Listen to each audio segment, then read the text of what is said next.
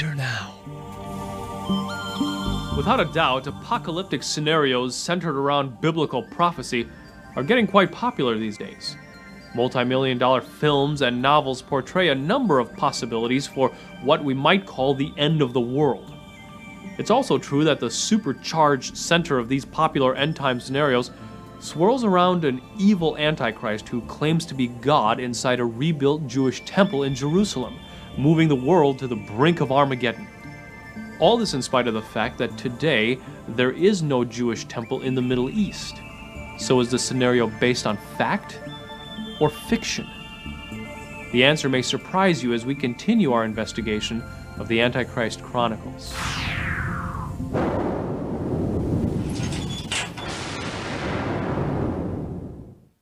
December 7, 1941 is a day that Americans will never forget. This was the tragic day when the Japanese bombed Pearl Harbor. This was the event that launched the United States into the Second World War. It's obvious that this day in American history still lives because the movie Pearl Harbor that was released May 25, 2001 was a box office hit, and a lot of people just watched it and relived the horror of that moment. What you're about to see is some actual photographs, some rare pictures of the actual bombing that took place in 1941. There were 353 Japanese planes that swept down upon Pearl Harbor. They came in 2 waves. When the dust settled, 18 battleships had gone down. 188 planes were destroyed. Approximately 2,400 people lost their lives, and about 1,100 more were wounded. This event, as I mentioned, launched the United States into the Second World War, and the cry was raised, "Remember Pearl Harbor." Now, folks, we're not going to drop any actual bombs during this seminar, obviously, but I want to tell you that we are really, in this meeting, going to talk about a very, very explosive subject. And it has to do with the temple of God, and what the Bible says about the Antichrist entering into that temple. So if you're ready, I invite you to open your Bibles to 2 Thessalonians chapter 2. This is the major passage that we've been studying from night to night, from subject to subject in this special program. And right now we're going to get deeper into the waters of this amazing chapter. The Antichrist Chronicles continues, so here we go. And what we should do is we should have a prayer. I always like to pray before we actually read from the Bible. So if you wouldn't mind, let's please bow our heads, hope you don't mind, and let's pray and ask Jesus to help us and bless us during this series. Lord, again we come to you. This is a special message, a special subject, an explosive one, and we pray that you will pour out your Spirit, that you will open hearts here and around the world to what is going to be shared right here from the Bible. We pray this in your name, Jesus Christ. Amen. Okay, 2 Thessalonians chapter 2. We've been going through this chapter, and let me just review a little bit. This is Paul's greatest chapter that deals specifically with the subject of the Antichrist. In verse 1, Paul wrote, "Now we beseech you, brethren, by the coming of our Lord Jesus Christ and our gathering together to him." Jesus is going to come and he's going to gather us. Amen? And we're looking forward to that. Now then in verse 3, Paul said, "Let no man deceive you by any means. For that day," referring to the day when Jesus comes to pick us up and take us to glory, he said, "that day shall not come, except there come a falling away first." And we spent a whole meeting on this. "And that man of sin," referring to the Antichrist, "shall be revealed, the son of perdition." And we talked about the son of perdition. We had a whole meeting on that subject. Now then in verse 4, we want to zero in on the 4th verse. Verse 4, Paul goes on and says, "Who opposes and exalts himself above all that is called God or that is worshipped, so that he as God sits in the temple of God, showing himself that he is God." Did you see that verse? Now this is the verse that we're going to zero in on like a laser beam in this meeting. The Bible says the Antichrist will sit in the temple of God. Do you see that? Now, what does this mean? That's what we're going to talk about. The current popular opinion on this subject is that this temple that the Antichrist is going to sit in is actually a rebuilt temple over in the Middle East, in Jerusalem, on the Temple Mount. Now, right now, all that's there is the Dome of the Rock. But current beliefs teach that there will be a rebuilt Jewish temple on that mountain.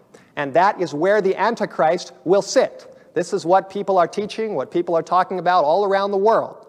One of the biggest novels or novel series that has ever been written dealing with Bible prophecy is the Left Behind series. We've talked about this in the seminar as we've been going down through. These books came out first in 1995.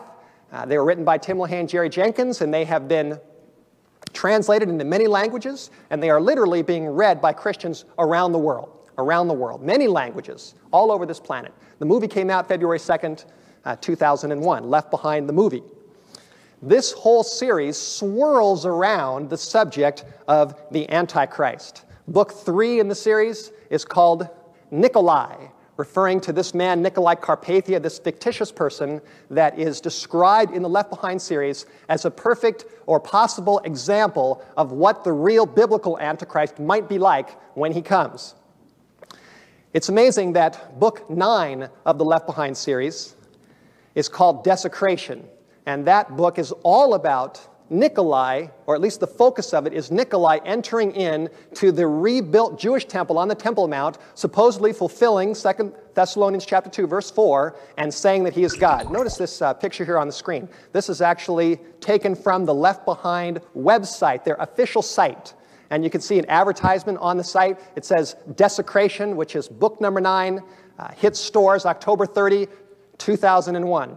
And notice that sentence there. It says, in Desecration, Antichrist Nikolai Carpathia enters the temple in Jerusalem and declares himself to be God, leading the world to the brink of Armageddon.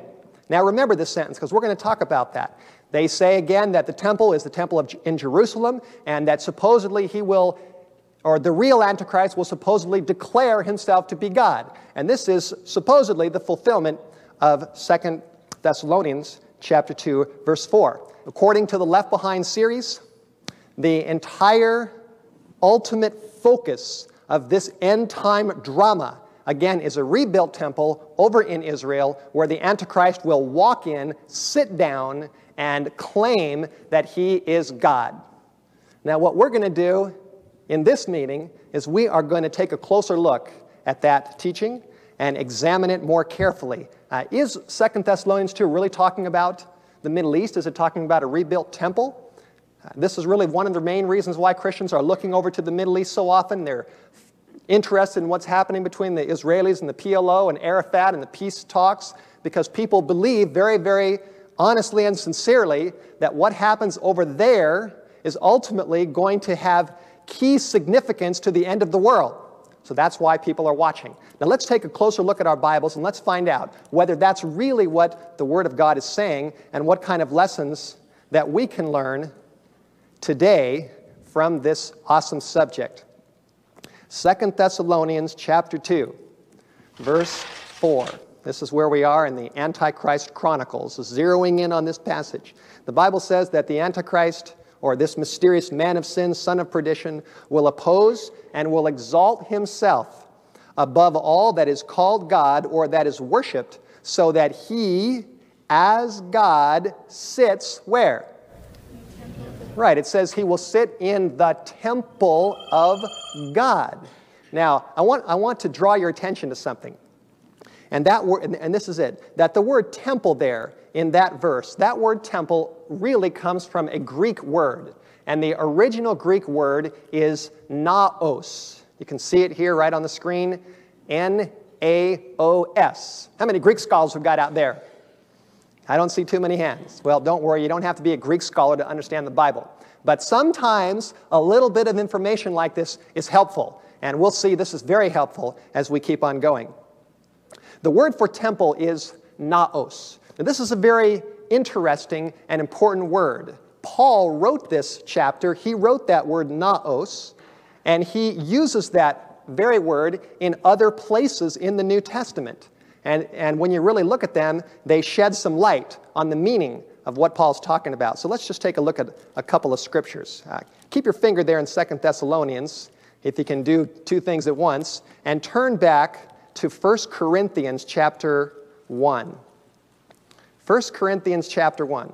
And let's just do a little quick Bible study on that word temple, the word naos. 1 Corinthians chapter 1. Good to hear those pages turning. Praise the Lord. I love to hear pages turning in the Bible. Okay, 1 Corinthians chapter 1, verse 2. Paul is here talking to the church. He said he's writing to the church of God, which is at Corinth. Now notice, he's writing to what? What's he writing to? To the church, right, to God's church, the church of God, which is at Corinth. Now keep your finger there, or actually just turn the page, and remember that, the church of God. Now go to chapter 3. 1 Corinthians chapter 3. 1 Corinthians 3. Now remember, he's writing to the church. This is very important, we're about to look at. It's an amazing revelation. It's about to take place. In chapter 3, verse 16, Paul is writing to the church, and he said, "Know ye not, don't you know, that you are," and then what does he say that you are? Right, Paul said, "You are the temple of God." Now guess what Greek word Paul uses in this verse for temple? Take a guess. Not a hard guess. Give you a clue. It starts with an N. N-A-O-S, right, and the word is naos. It's the same exact word that Paul used in 2 Thessalonians. And here in this passage, Paul is saying that the temple of God is what? He's writing to the church, and he says, "You are the temple of God." So the word naos is applied to the church. Now here's another passage. Turn to Ephesians. Ephesians, you have to go, actually it's right after, just two books after Corinthians. 1 Corinthians, 2 Corinthians, Galatians, and then Ephesians. And let's look at chapter 2, verses 19 through 22. 19 through 22. Verse 19, Paul is writing to the church, and he says, "Now therefore you are no more strangers and foreigners, but you are fellow citizens with the saints and with the household and of the household of God. And you are built upon the foundation of the apostles and the prophets, Jesus Christ himself being the chief cornerstone, in whom all the building fitly framed together groweth into a what? Into a holy temple in the Lord." So here he's talking about the believers all coming together in Jesus, and he says you're all growing together into a holy temple in the Lord. Now folks, take a guess what Greek word Paul uses here for temple. Give you a clue. Starts with an N. Right, naos. Now here again, just like in 1 Corinthians, Paul is applying the temple of God to the church, to the people of Jesus, who are gathered together, who come together, and who have the Spirit of the Lord living inside of them. Do you see that? Now, this is a very important revelation, that every single time that Paul uses the word naos in his letters, don't forget it, every single time without fail, he always applies it, always, to the temple of God, which is the church, never to a rebuilt temple in Israel. That's shocking, but it's true. In the Old Testament, when the temple was there were sacrifices that were offered day by day, year by year. Those sacrifices pointed forward to who? They pointed forward to Jesus, right? It's amazing to realize that if you were a Jew living in the Old Testament and you committed a sin, you would have to bring an animal to the temple, put your hand on its head, the priest would give you a knife, you would slit the throat of that animal, and that animal would die instead of you. And that animal represented in the Old Testament Jesus Christ. It represented the gospel. It represented the good news that Christ was ultimately going to come and offer his life for the sins of the whole world, for you and for me, so he could put his pure white robe of righteousness around us and take away all of our sins. Hallelujah. That's the gospel that's in the Bible. Now think about this. Think about this. When Jesus Christ died himself on the cross, what happened to the sacrifices? They came to an end. They were done. They were over. Now go back to 2 Thessalonians and let me just show you something. 2 Thessalonians 2, verse 4. 2 Thessalonians 2:4. The Bible says that the Antichrist will sit in the temple of God, which we've already shown is the church. Antichrist will come into the church, and the Bible says that temple will be called the temple of God. Now think about this. If the Jewish people ever did rebuild the temple over on the Temple Mount in Jerusalem, and if they ever did start sacrificing once again, what would that be saying to God? What would those sacrifices be saying to the Father? It would be saying that they officially don't believe in his Son as the Messiah, Jesus Christ. Now think about this. If that temple and those sacrifices ultimately would be a denial of Jesus Christ, then how could it ever be true that a rebuilt temple would be called in the New Testament by Paul the temple of God? Do you see that? It would not be God's temple, because the temple would be a denial of his Son. It would be a denial of the cross, a denial of the sacrifice, a denial that Jesus came and that the sacrifices came to an end. Are you with me? So that temple could never be called the temple of God. It's a lot more biblical to believe the temple of God is the church. And the Bible says that's where the Antichrist will sit. Now let's keep going. Actually, let's go to the word sit. Let's talk about that. 2 Thessalonians 2:4 says the Antichrist will sit in the temple of God. Now what does this mean? Sit. Does this mean that he's going to literally sit down somewhere? Does that mean he's going to sit on some throne inside a rebuilt Jewish temple in Jerusalem? The word sit does not necessarily mean sit down, and that's very obvious. President George Bush was inaugurated January 20, 2001. He was sworn in as our 43rd president, and at that point, he was seated in office. Correct? Correct. Here's a statement that came out in CNN.com not long after his inauguration, February 6, 2001. It says, Bush held a short summit Friday in Mexico with Vincent Fox, who, like Bush, is a newly seated president. So when people are seated in office, it means they're given authority. They're given special authority. And George Bush now has authority as president, but it doesn't mean that he's sitting down all the time. We hope not. We hope he's running the country, not sitting down all the time, right? Here's just a couple of quick quotes. In Ephesians 1, verse 20, it says that when Jesus went to heaven, he was seated at the right hand of God. Mark 16:19 says he sat down at the right hand of God. Acts 7:55 says that when Stephen was stoned, he looked up and he saw Jesus standing at the right hand of God. Now, does that mean that he's standing and sitting down all the time? Jesus said in Mark 14:62 that when he comes in the clouds of glory, he says, he told the Jewish leaders, he said, you will see me sitting on the right hand of the power. Now, does that mean that when Jesus comes, he's going to be sitting down when he returns?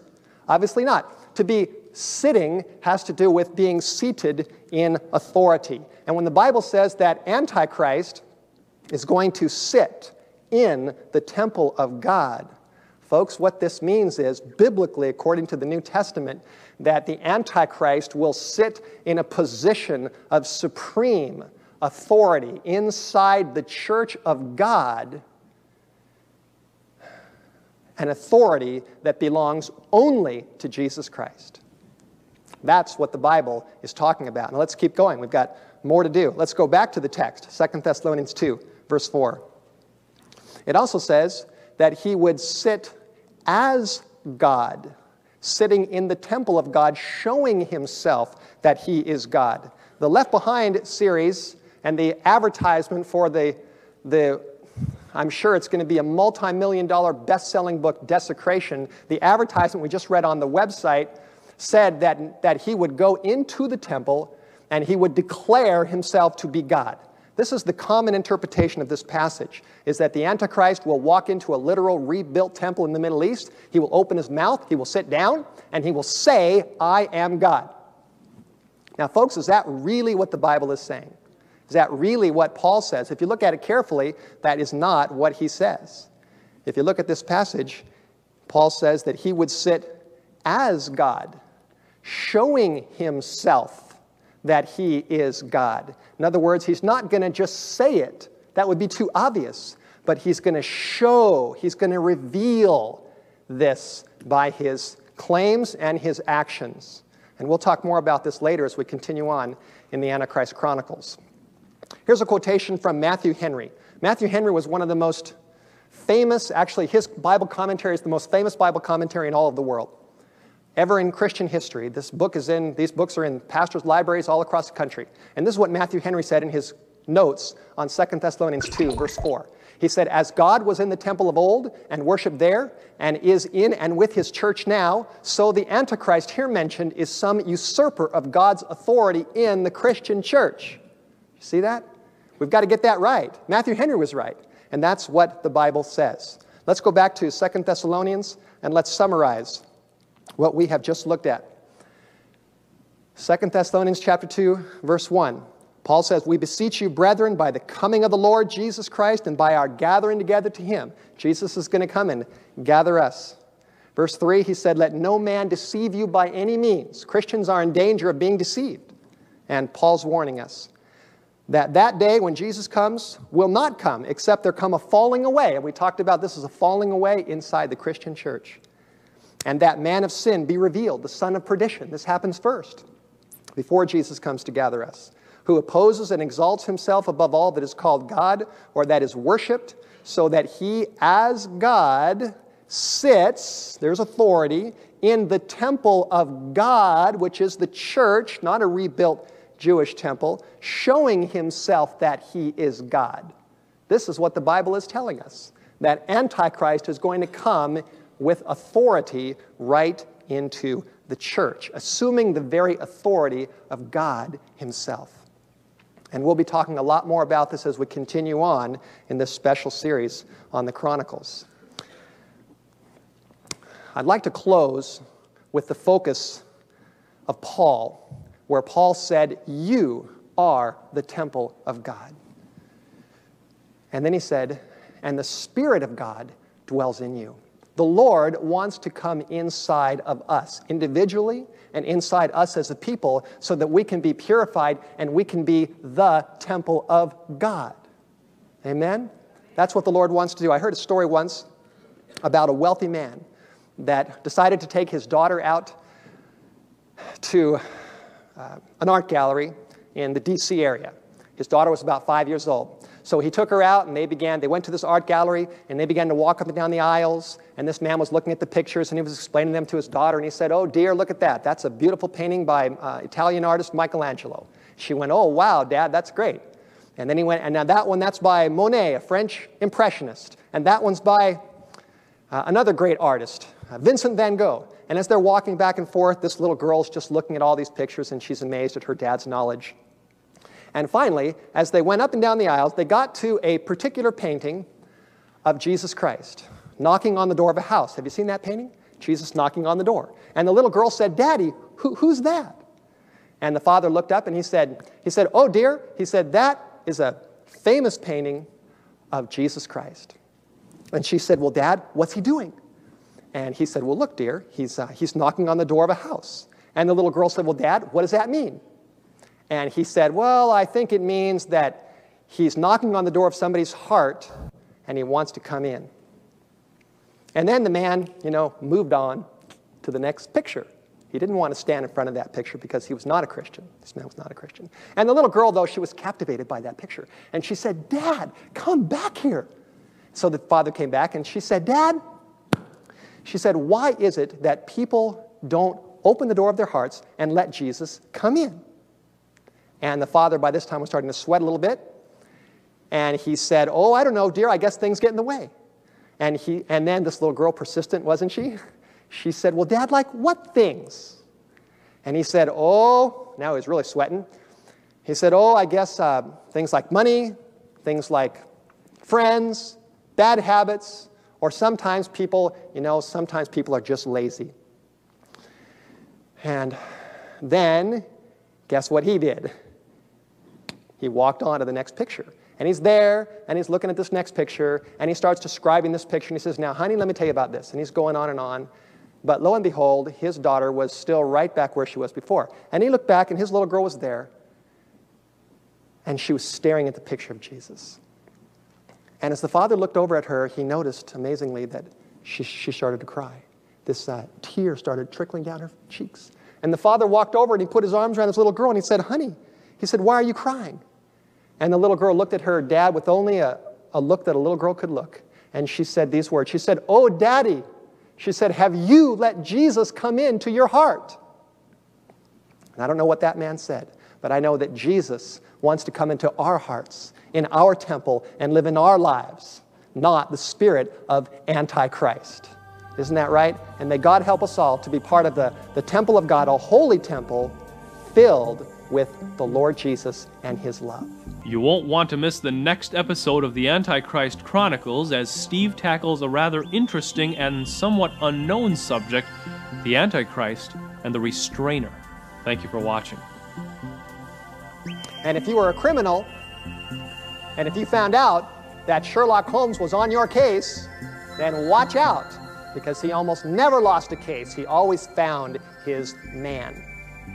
Now, what we're going to do in this meeting is we're going to try to be like Sherlock Holmes, and we're going to try to solve a very interesting biblical mystery. And it has to do with the Antichrist.